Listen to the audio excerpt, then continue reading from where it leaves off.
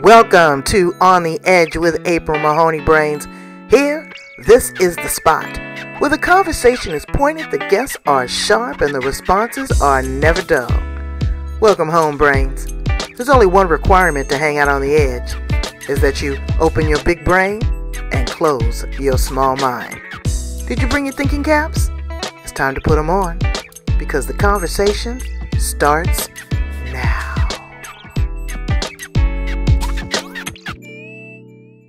So Carolyn, you are a certified business consultant, a coach, and a speaker, an author, an actor, a model, and a CPA?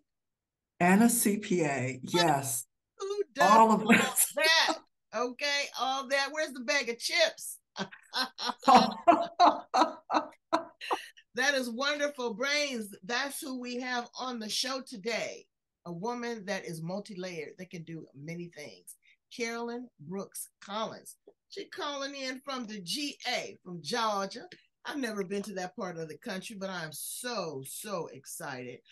Again, let me run that down. She is a certified business consultant, a coach, a speaker, an actor, an author, a model, and a CPA.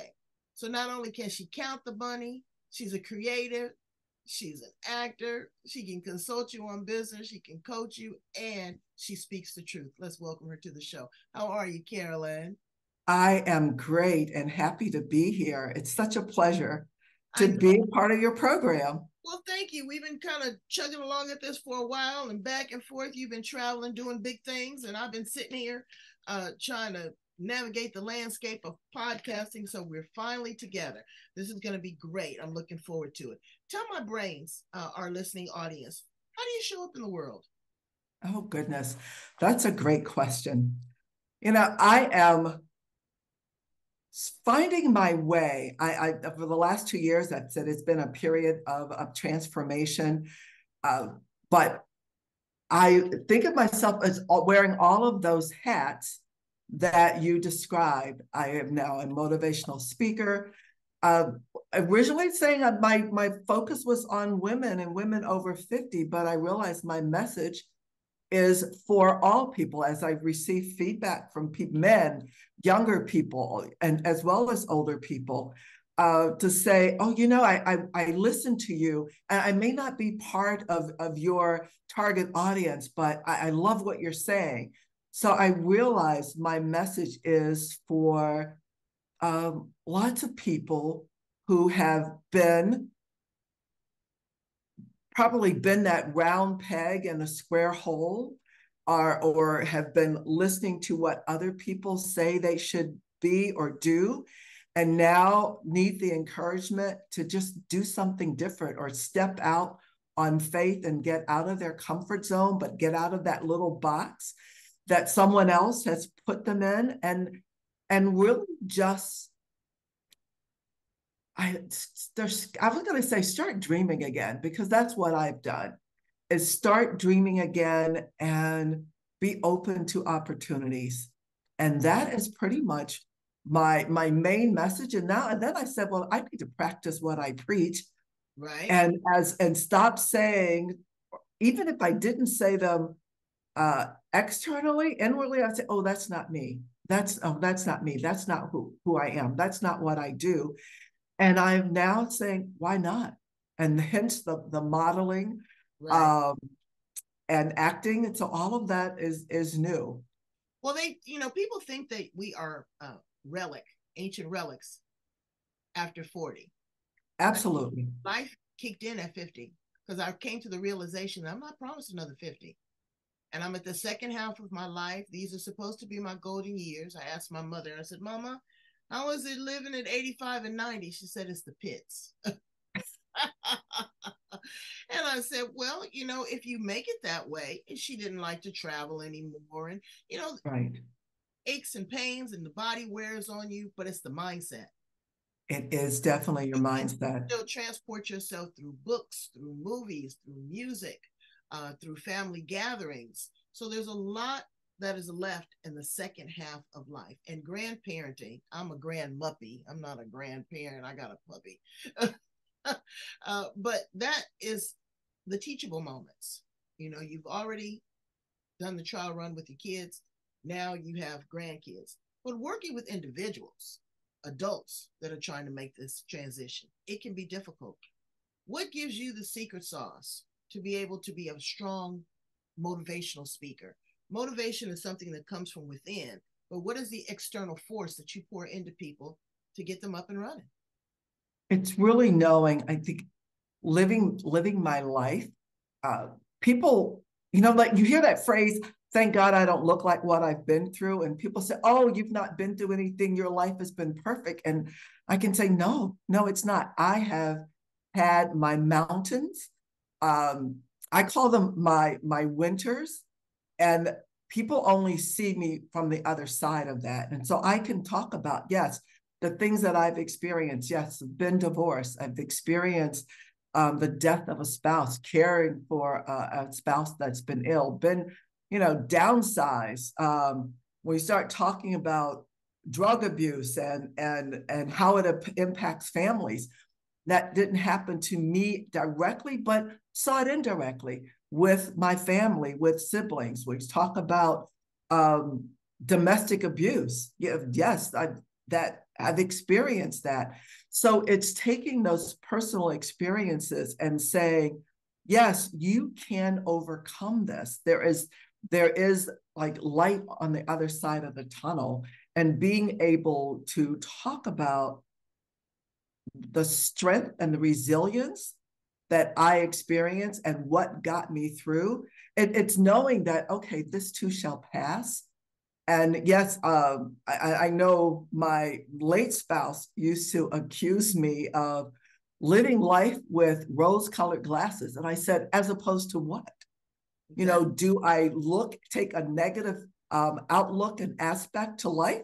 And I'm like, no, I have just been very optimistic throughout my life. And I just knowing that God has my back.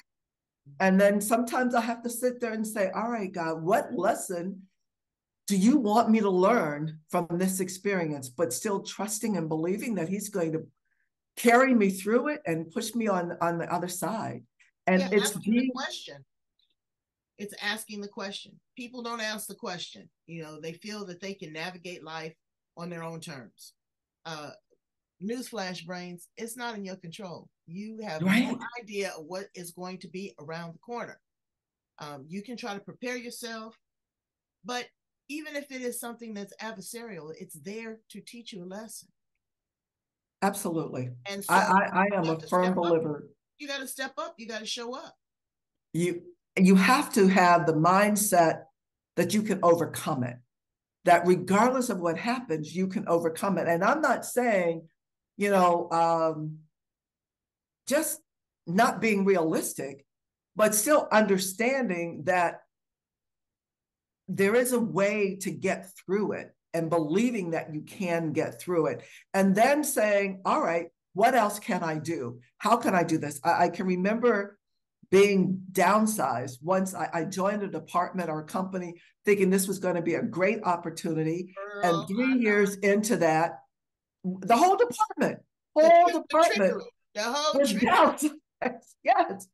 When I tell you there are people who lived there, I mean, have been there their entire careers, who sat there and cried and, just the woe is me, what am I going to do? And I'm not saying anything negative about that, but my attitude was, all right, damn, I didn't expect this to happen, but what am I going to do now? I had lost my spouse. My daughter was still at that time, when I joined the company, was in high school, just starting college.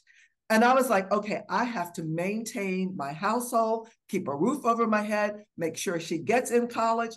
When I was downsized, she was still in college. And I just said, okay, all right, this is happening for a reason. Let me figure this out. The company, there were like 70 people in 4 cities that we all were downsized. And they said, all right, we'll keep 20 people. Now that's 20 people out of 70. You do the math, that's 50 people that didn't have a job. And then they posted. And what you're not thinking about is what's going to be onboarded to you, the 20 exactly. that stay. Exactly. At the same rate, and be grateful that you still have that rate. you know? And the thing is, April, we had 2 weeks. They told us, then they gave us a week to say, do you want to be with the company? Do you want to leave? And then for the next week, they gave us 25 jobs that we could apply for. And while some people sat there, again, cried, I remember specifically 2 women were like, oh my God, what's going to happen? What are we going to do? Some people sat there and said, which of these jobs should I apply for? I applied for all of them, even though I knew this job had been slated for that person, et cetera, because my thought was, what's the worst thing that's going to happen? They can all say no, and I'm no worse off than I was. Mm-hmm. But in 1 week, I had 25 interviews. And that following Friday, they called each of us down to individually to HR in a conference room, and they handed us an envelope. And in that envelope, we were going to find out whether we had a job or whether we were going to hit the streets looking for a job. And I just sat there and just said, never expected this to happen. No, and you have to, and it's like life. You have to expect the unexpected and prepare for that. So I always tell people, you know what? Yeah, it's great to work for an organization. The Wall Street Journal says, on an average, if you're with a company 8 years, it's no longer the 20. But have a side hustle. Something that you will be able to enjoy, but also something that generates revenue.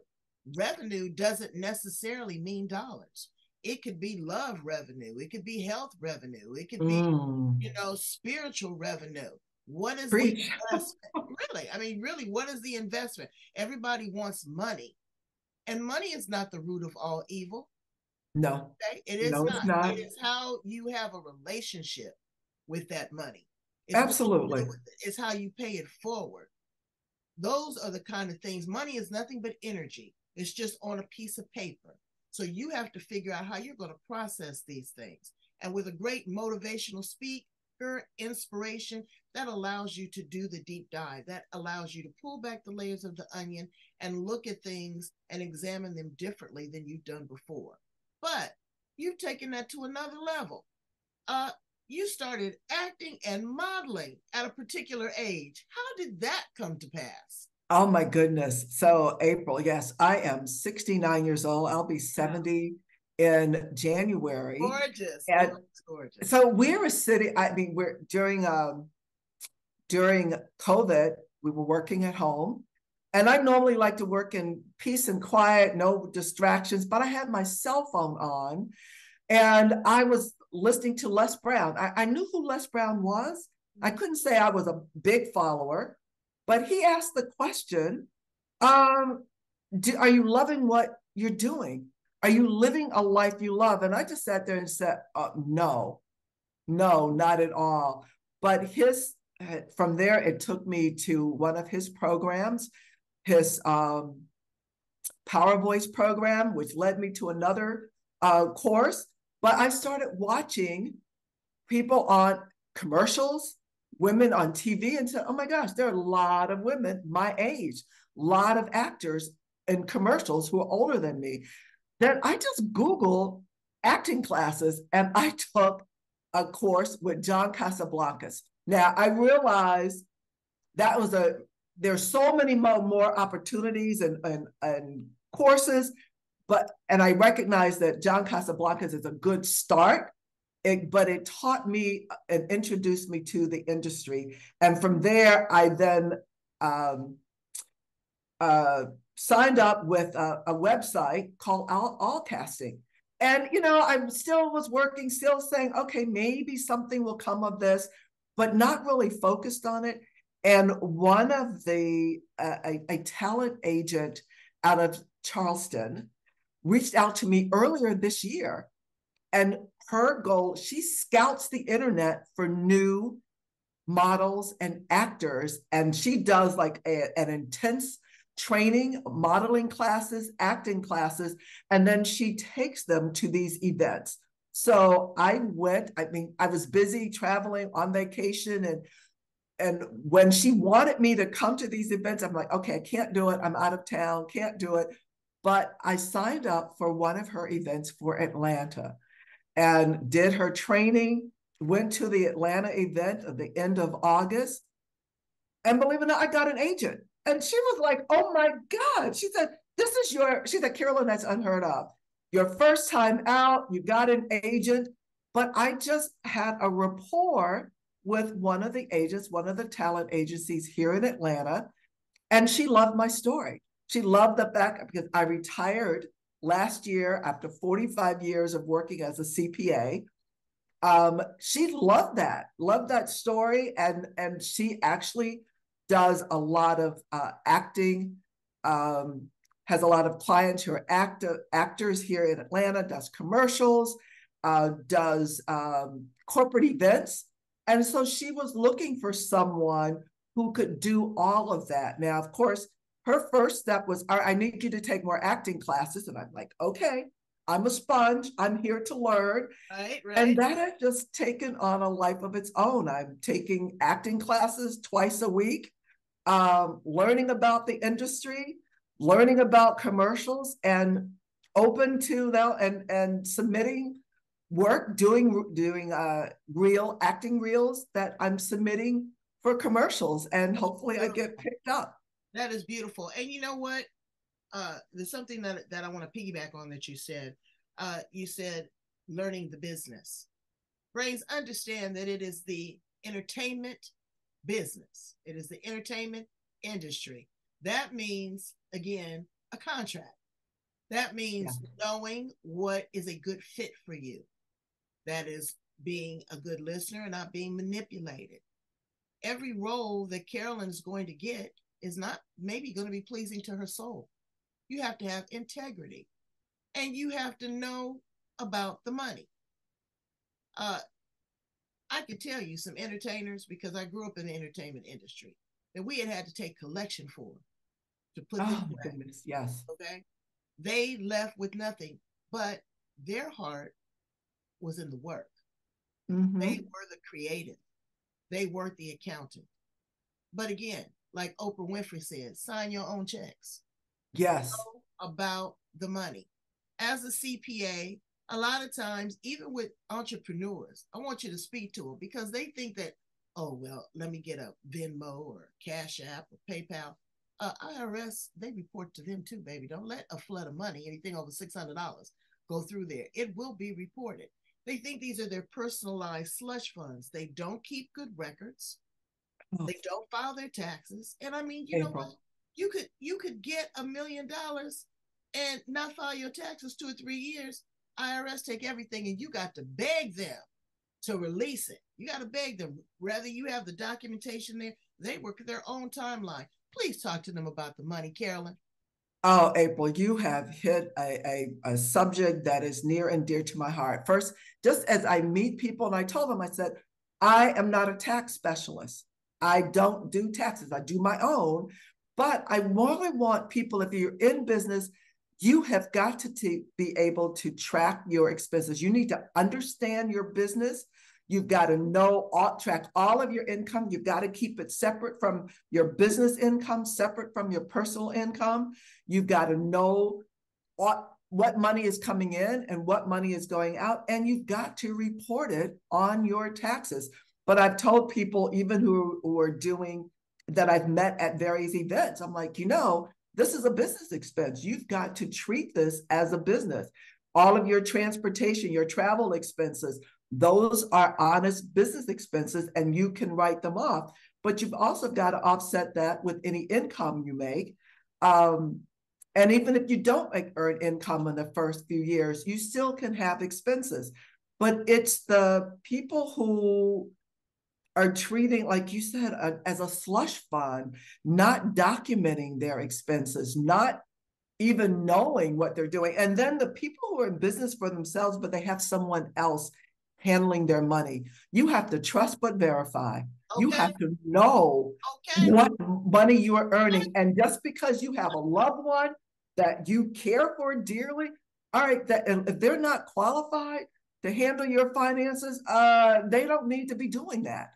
I've seen so many women, even I'm saying smart, brilliant women, CPAs, and I speak to this in one of my messages, is that have been so happy, and I'll just take a few examples, not calling names, happy to be married and wanting them, to know that their loved one, that they trust them, and they, two circumstances. One person said, "Oh, I'm just so happy my husband takes care of the mortgage." Didn't know who the mortgage was with, Girl. didn't assume it was being paid. When she knew anything, the house was in foreclosure because the husband decided he wanted to be out of the marriage, stop paying for everything. She didn't even know didn't have any idea of their personal I got a finances. better one than that. I've got a family member that told me, well, I'm a kept woman. You kept in the dark, baby. You kept in the dark. In the dark. God blesses the child that's got his own. Yes. Remember that mama always has some money in the cookie jar. Yeah, my mother always said, just for you to be able to escape or whatever. It's a sense of independence. It is. It is a sense of independence. You are not, you should not be dependent on anybody but yourself. People don't just leave a marriage, they get disabled.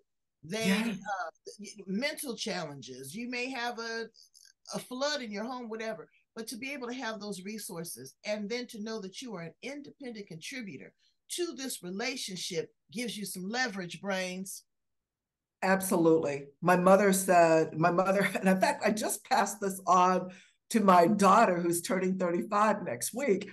But my mother had three things. She said, every woman needs her own money. Now, my mother was a homemaker. She took care of the finances, but she said, Carolyn, every woman needs her own money. And, she had her other little three main words of advice, but it's like, never say what a man won't do. That was one of them. She said, but given the right circumstances and the right situation, he will or may. So, but she had listened to women say, oh, my husband would never do that. She said, okay. She said, let me talk to you in a few years and tell me what never looked like. What? And another thing I've had to turn some young women on to is the fact is that there are other women that will do what you won't do. This is true too.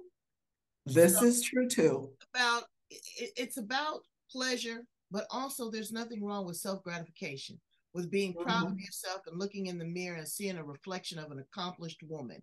Not only have you been able to navigate through, business, adversity, acting, but you wrote a book. Tell us a little bit about that book. Well, April, I have been co-authors for several anthologies, and I am working now on my own book. But the I guess the chapters or articles that I wrote or contributions that I made to these anthologies were very cathartic. But I talk about living your best life, expecting more out of your life, but talking about some of the winters that I've been through and ultimately the summers that I have gained and now enjoy. But it's all of these chapters, and I don't know whether I can show any of them or not, but absolutely, I'd love for you to share. So this one, I don't know if you can see it. Let me take this off. I'm actually going to, I think I have it on blurred, but it's the Women of Power. And in this book, I really talk about finding myself and living my best life and understanding what that means. I talk about in a book called The Greatness in You. And this is with John Tallarico, one of my mentors, and Les Brown, also another mentor of mine. I talk about just what is inside of us, but expecting great things in my life. One of the things that has that's kept me going. I was going through a divorce when I was 27, 28, and went to it was just a fair, and I found this little plaque with a quote by Camus that said, in the midst of winter, I found there was in me an eternal summer. or I'm paraphrasing it, but it was similar to that. But I kept that plaque throughout that time because I felt from the outside looking in, I had the perfect marriage. I had married my high school, college sweetheart. But 3 years into it, I realized it wasn't what either of us had expected. And we both had different ideas about marriage, and it was not the best decision. I felt I was villainized by all of our friends because he was the perfect person to everyone from the outside looking in. But when I saw that plaque, I just said, just hang in there, Carolyn. You are doing the right thing. And I left and I ended up having to move. I took a new job and just started over. I left Maryland, moved and took a new job in Rochester, New York, and started my life over. So I talk about that in some of my writing, and talking about what it was like to start over at that young age. And so even now, when I hear women who are leaving their marriages, and people are like, well, what is she crazy? And I say, I never question a woman's decision to leave, because there are things that are going on that we aren't aware of. And she is making the best decision for herself.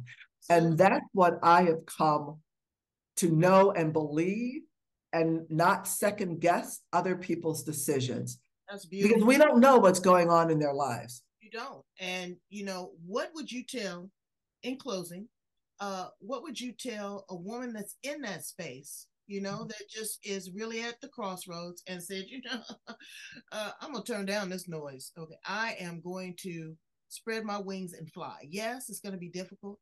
Yes, I am going to run against some adversity, but I'm going to be free. I'm not going to be afraid. I'm going to be free. And so that, and then also, what do that same individual have to look forward to when she coaches with you? Great questions. I will tell that person is to finally put herself first, that it is okay, and that she needs to believe it will be all right. That self-love, oh my goodness, is more important than anything, that we give so much of ourselves to other people that it is okay to put yourself first.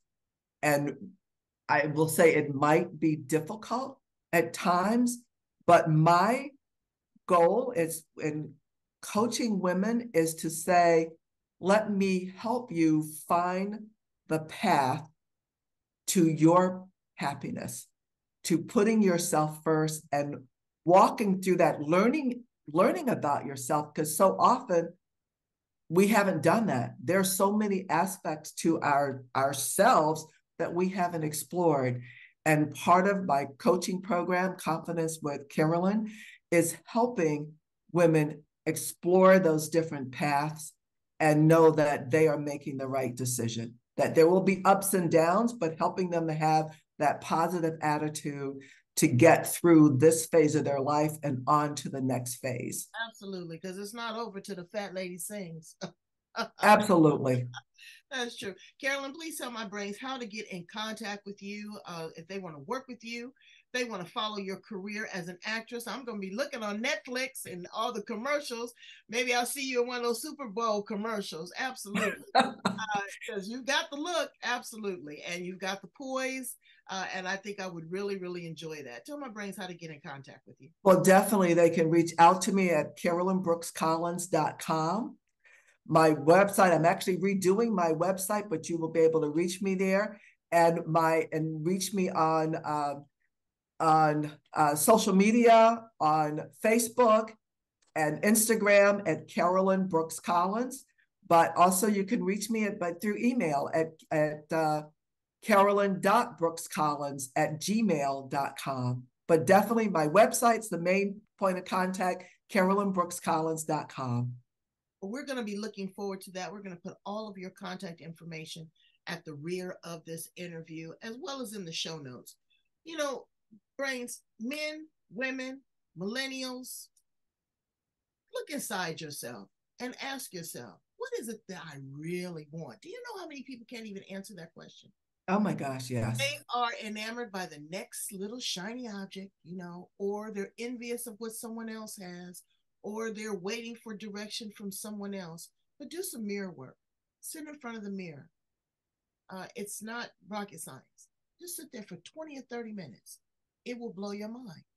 You will be, something will be revealed in you that you never even knew existed. So find out what it is that you want and then proceed in that same course of action. What I want you to do is I want you to subscribe, like, love, and share this podcast. Like, love, share, and subscribe. We want this inspiration, motivation, transformation to get out to as many people worldwide as we can. It's important. At 50, really, truly, you are living your best life. Ask my mama, at 80, it might be the pits, but that too is a choice. Thanks so much, Carolyn, for being here on the edge. You are a queen. Thank you so much, April, for having me. This has been a pleasure. I appreciate you. Bye, brains. Bye bye.